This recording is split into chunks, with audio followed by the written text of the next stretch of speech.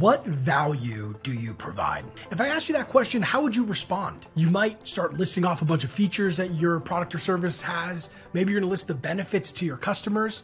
I would bet you probably answer that question differently every single time you're asked. Well, I would like you to consider this quote from Harvard Business School. If a company does not communicate and execute on its strategy, it does not have a strategy. And in this video, I want to focus on the communicate part of that quote. By the end of this video, you're going to walk away with a step-by-step framework for understanding and communicating the value that you provide. Let's get started. Your value proposition is at the very top of your strategic pyramid. And I promise you, it is a lot more than the couple of sentences that you may have written down a couple of years ago. So in this video, I'm going to take you through an exercise that we call value mapping. Value maps are a vehicle to help you go from strategy formulation to strategy execution. They show you exactly how you stand out and what value you have to your target customers. And there are 5 steps to value mapping. Step number 1, identify your value drivers. Step number 2, rank your value drivers. Step number 3, self-assess. Step number 4, complete a gut check.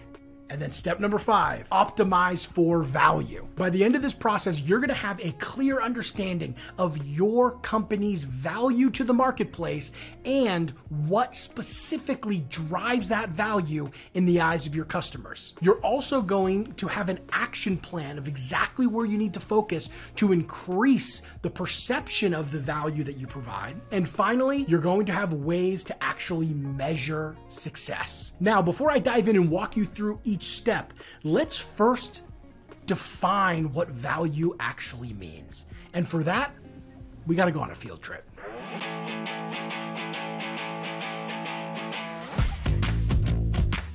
As you can see, I'm at a park here. What's the value of a park? Well, if you're really passionate about getting people together in the community engagement is really a great value proposition here, right? You can have people come around, you can meet together, it's free. Well, what if you value health and wellness? A park is also a really, really great option for you. You can go on walks, you can do runs, you can set up little sports games with some of your friends. It's a really great, valuable location for you to engage in health and wellness activities. Finally, what about if you like nature and recreation? You want to just be outside? Well, parks are obviously a great place to do that too. So what's my point here? Well, what I'm trying to show you is that the value that your customers get from your offering will be different based on perspective. Also, the situation that that person is in has a huge impact on the perceived value that they're receiving. Let's take this tree, for example. Pretend there's a rope around this tree and somebody is standing in front charging $5 to sit under it. That's absolutely absurd, isn't it? Why would anyone ever pay to sit under a tree? I sure wouldn't. But right now in Northern California, it's over 100 degrees outside. If you can tell, I'm sweating, I'm uncomfortable. If I had to wait at this park for 1 hour, all of a sudden, I might spend $5 to be able to sit under the shade where it's going to be a lot cooler.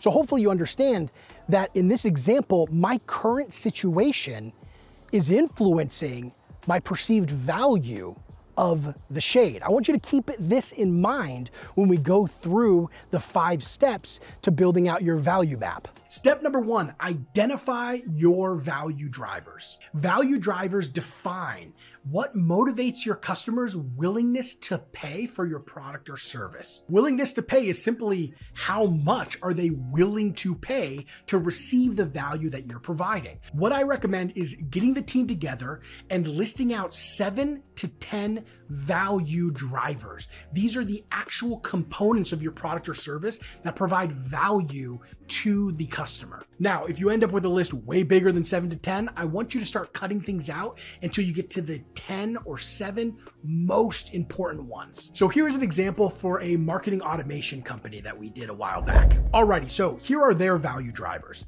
Grow your reach locally and globally, reduce friction for your customers, communicate directly with your customers and own your audience, actionable insights, see your audience engagement in real time, strategic planning and execution, standard of excellence and SOPs, And then finally, campaign reporting. Easily see the effectiveness of your campaigns in dollars. Now, once you have your value drivers all written out, it's time to rank those value drivers. And how I want you to rank these is by order of importance to your customer. Number 1 being the most important one, and then number 10 being the least important one.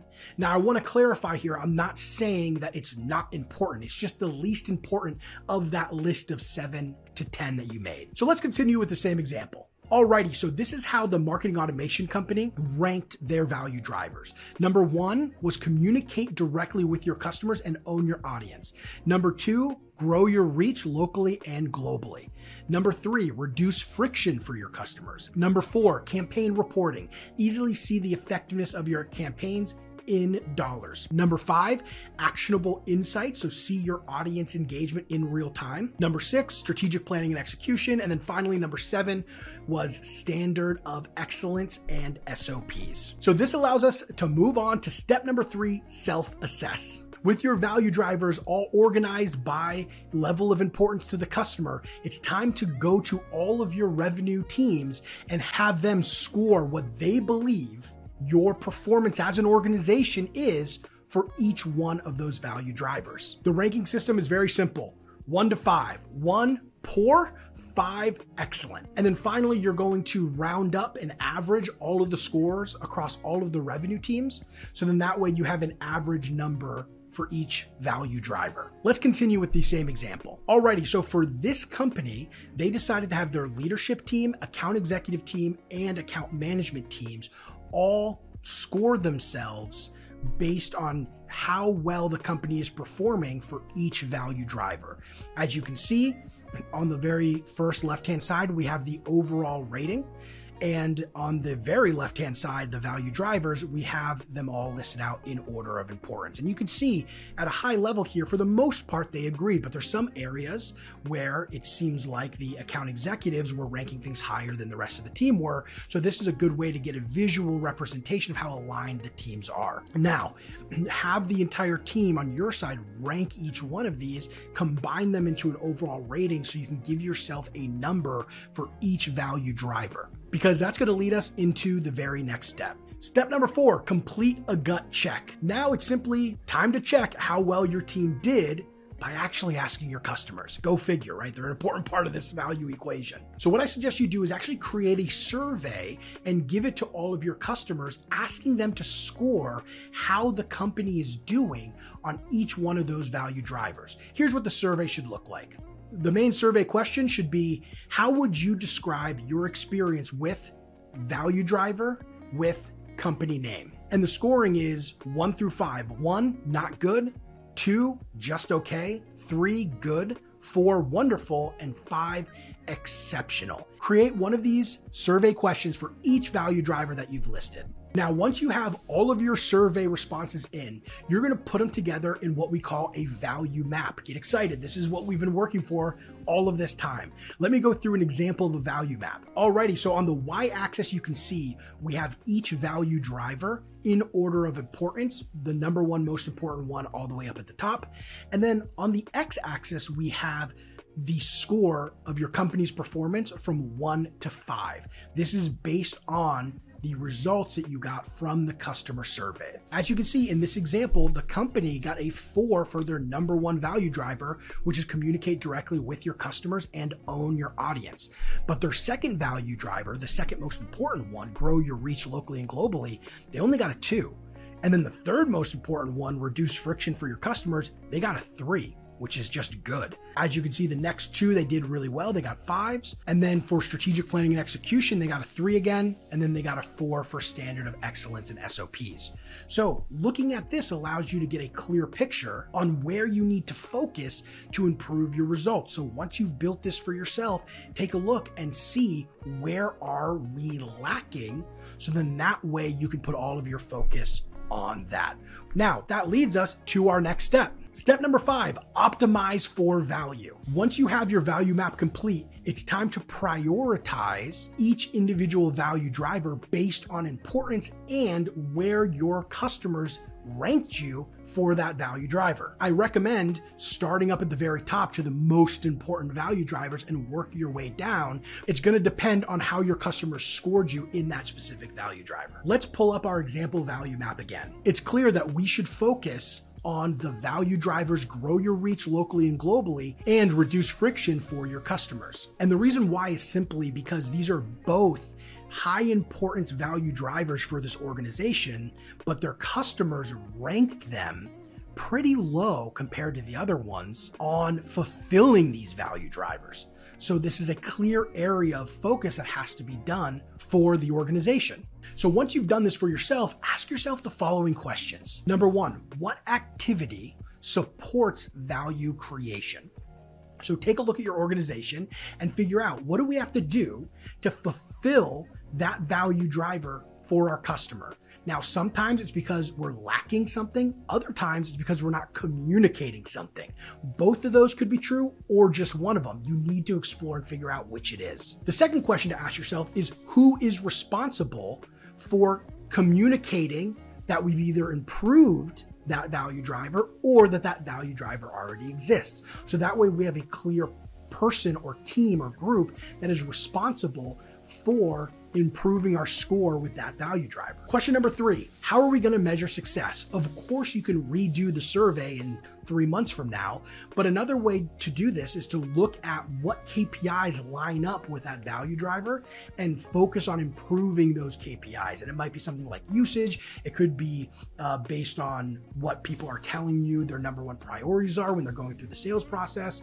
You got to look through the data that you're tracking and see what makes the most sense to be able to track to make sure that you're being successful. From here, it's pretty simple. You want to align the team or person who's responsible for that really important value driver that you're working on with actually fixing that area. So let's go back to our example here. So let's look at the number 1 value driver that we actually scored pretty well on in this example. Communicate directly with your customer and own your audience. Well, we need to be making sure that the sales team is doing a really, really good job of communicating that is the value that's experienced by our customers. If not, we could be misaligned with the value drivers that are important and our messaging that we're delivering to potential customers. Now let's go down a bit and look at value driver, grow your reach locally and globally.